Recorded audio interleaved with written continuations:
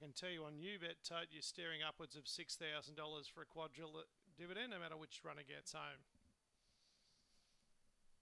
First line-up will be Lady Crimson, Valkyrie Knight, Master Bullet and Guy Fawkes.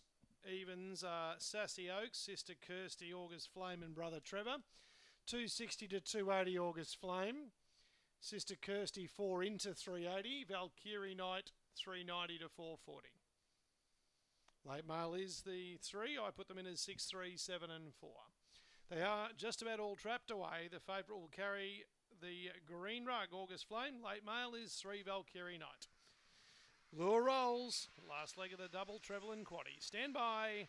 And away they go. Box 3, Valkyrie Knight, straight to the early lead from Sister Kirsty, who was going to go through but nearly fell. That leaves Valkyrie Knight 5 in front of Sassy Oaks.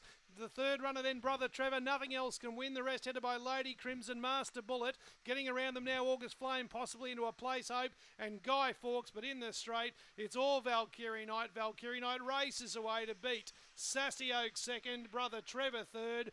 Fourth in Lady Crimson out wide. Then comes on the outside Master Bullet in company with Guy Fawkes.